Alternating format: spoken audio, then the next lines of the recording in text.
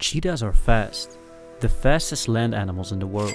But how do they do it? Cheetahs are very streamlined, lightweight and have large lungs and hearts, which makes reaching high speeds easier and lets them circulate oxygen through their body more efficiently. They also have very powerful leg muscles, which enables them to accelerate fast.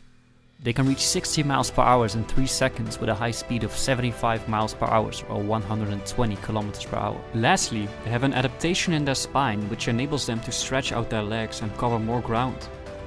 They suck at one-on-one combat though.